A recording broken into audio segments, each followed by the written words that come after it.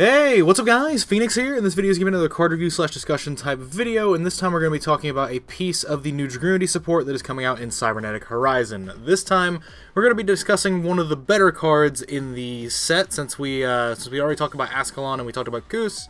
I really don't want to entertain time talking about the two other horrible cards, but I probably will sometime in the future. But anyway, the card we're going to be talking about today is Dragunity Senatus, and this card is very interesting, and it polarizes me on a mental level. Because on one hand, it's really good, but on the other hand, it's also really, really bad.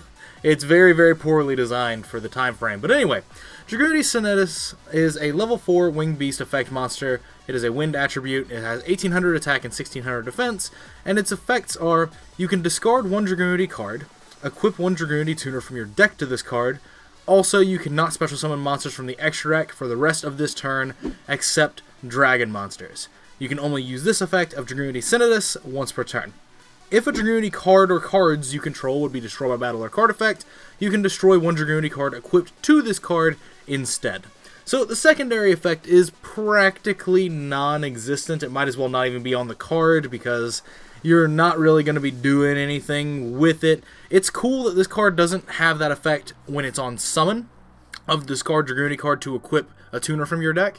So this effect can be done at any time. It doesn't have to be an on-summon thing, which means that there could be potential implications with summoning it back from your grave off Monster Reborn, Soul Charge, you could play Call the Haunted, you could play World Legacy Inheritor, all of those different options. But the problem is that this card is amazing, but we currently are past the point where we would ever play this card in Dragunities, which is such an unfortunate thing to even consider or think about or realize. Now, as of right now, the card is not optimal to play at all in any way, shape, or form. Now, whether this changes in the future is something I'd be curious to see, because we could get more dragon-based link monsters in the future that sort of address the problem that this card currently has.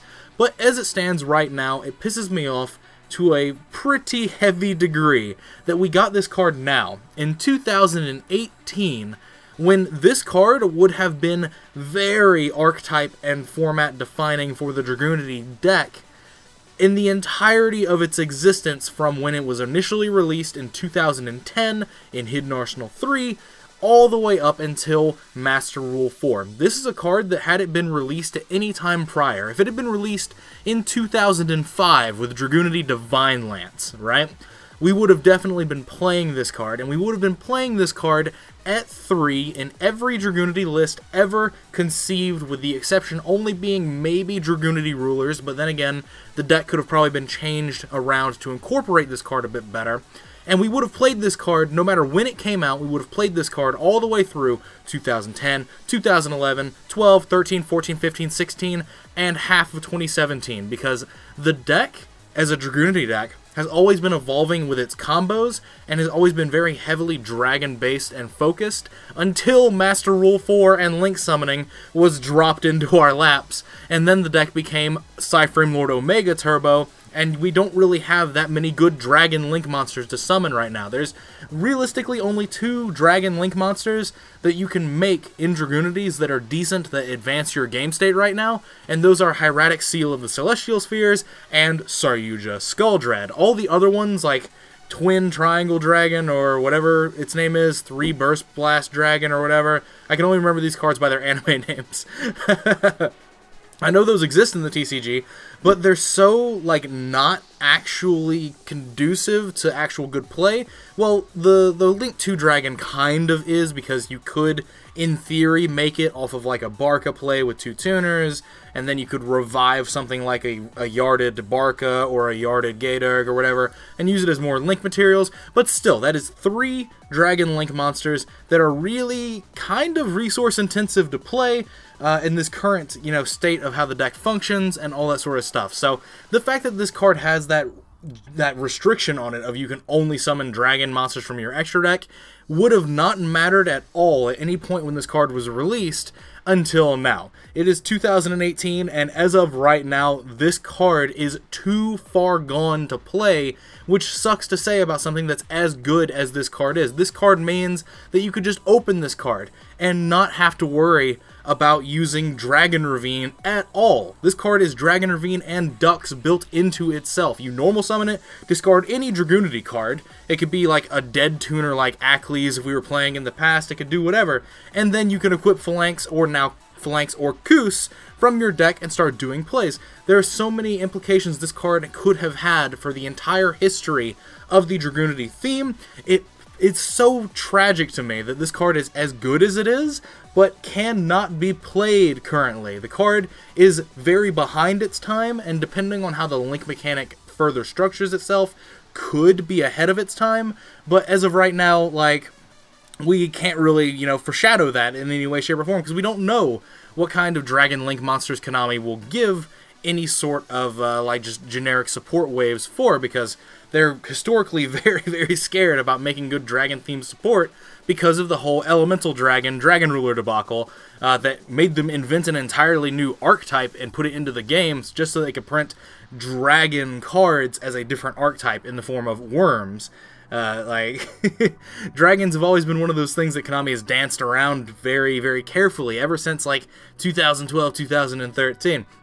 But, the thing is, this card has two sort of restrictions on it. One is very minor, and one is very major. The not being able to special summon from the extra deck for the rest of this turn except Dragon Monsters is obviously a very major problem. It can be worked around if you're capable of making plays that are capable of doing all your things like, Needle Fiber, Summon Sorceress, and all that shit before you drop Senatus. So, if you have a play that allows you to do a Ducks play into your combo and then summon Senatus, that's fine, but that means that Senatus is probably going to be, a Tech 1 of in your deck, at most, probably, and it's going to be very hard for you to justify the card because it went from being a fantastic starter to just being something that sort of extends your playline.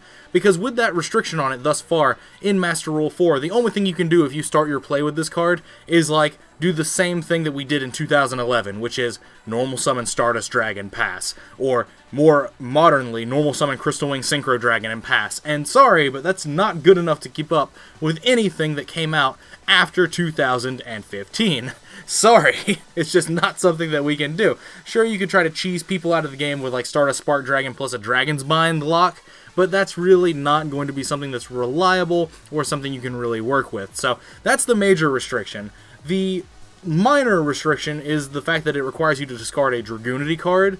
I feel like this card would have been fine to be able to discard any card, and I really wish it had been, because, again, that would have just been, conducive to allowing the deck to play a little bit more freely than it has been in a long time, because you could do things like discard Destrudo for Senatus, and then equip Phalanx from deck, and then you have, a Celestial Spheres combo right there, because Senatus plus Phalanx go into Gaydurg, you get to use Destrudo, copy Gaydurg, you get to do the Steam play with the Celestial Spheres, and everything is all good for you. It would allow you to get extra card advantage, and allow you to play the deck a little bit more in an open sense. It would allow the deck a lot more, ability to branch out. It would incentivize you to play more cards like Destrudo, or things that get their effects off discards, like the Fabled cards could have made a comeback in terms of being a legitimate strat for Dragunity to play, even though that hasn't been a legitimate thing to play since about 2011, ever since Atum came out. Basically, there's a lot of different ways this card could have been designed, but unfortunately, the minor restriction of having to discard specifically Dragunity cards, while not bad, you could still discard, Phalanxes or Kooses, which recur themselves naturally later in the turn off of your Synchro plays, or if you do a big Barca play. But, the fact that you have to discard a Dragunity card is very, counterproductive to trying to allow the deck to gain back some of what it had before Master Rule 3. Because remember, the Dragunity archetype was designed, and Dragon Ravine as a field spell was designed well over 8 years ago when we were still drawing 6 cards when we went first. That's why Dragon Ravine was so fine for resources, because you would have a 5-card hand plus Dragon Ravine, and so then you were able to do your Dux Phalanx play, and you were still good for resources. But now, the situation is you have Dragon Ravine plus a 4-card hand, and that may not sound like a huge difference, but it actually just is, as far as consistency for seeing multiple combo pieces, for the ability to generate big boards and stuff like that. So having this card be able to discard just generic cards to actually, you know, meld themselves as combo pieces would have been a huge addition. So those are my negative things to say about this card, is that the restriction on it is almost unnecessary for the dragon restriction. It really just, it seems like it's trying to take the deck back to the archaic way of playing, which is very outdated and is very just not good, and also physically cannot function in any higher capacity under Master Rule 4 until we get better Dragon Link monsters.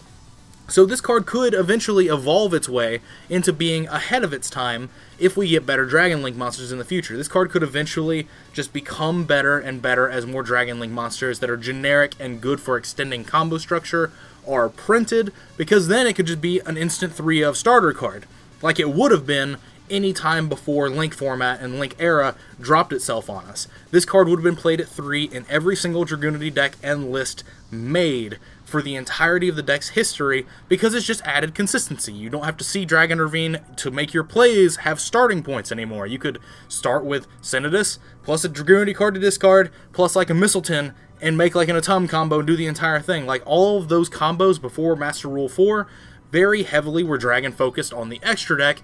The problem is we can't do that anymore because we need Link summons and good Link monsters that help facilitate combo structure and get those resources that we invest back, but those currently right now are not dragons. They're machines, they're Cyberses, they're anything but dragons, and that's the big problem with trying to play this card. I hope that this card becomes good in the future, because I would love to be able to play Dragunities again in a way that's actually better than the deck has ever been before, with having additional starters in the form of having 6 Ravine and having 3 Senatus to essentially be 9 copies of a pure starter card that gets your engine going. I would love that, especially with Koos being an amazing new tuner. Like, the deck has the potential to be better than it's ever been in the history of its performance, but we are currently hindered under Master Rule 4, and this card's restriction for dragon monsters from the extra deck really didn't need to be on the card.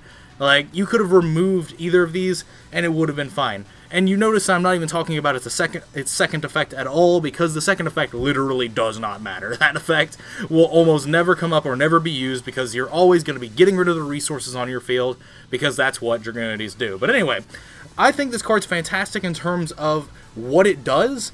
I just think it's way too late. It annoys me that it's so late. We've gotten cards in the past for Dragunity like Divine Lance. Why couldn't this card have come out then? Why couldn't this card have come out in the original structure deck? Like, there's so many things. This card isn't like a 2018 designed card. This card is very much a 2011 style designed card. It's not even like modernized card design. It's very much old card design. It reeks of it. But it's still very good because of the deck that it operates in, just happens to need something like this. But I digress. Before I start talking about this for way too long, let me know what your thoughts are in the comments down below. As always, guys, thanks for watching. Like, comment, subscribe to all the nonsense you usually do. Check out the links in the description to my Twitch. Follow that if you want to, catch some regular live streams. And I've got a Patreon link down there if you want to help support the channel, help me make multiple videos a day, potentially, all that sort of stuff. Helps out a ton, and you'd have my eternal gratitude. But other than that, as I've already said, thanks for watching. Thanks for your time as usual, guys, and take care. I'll see you in the next video.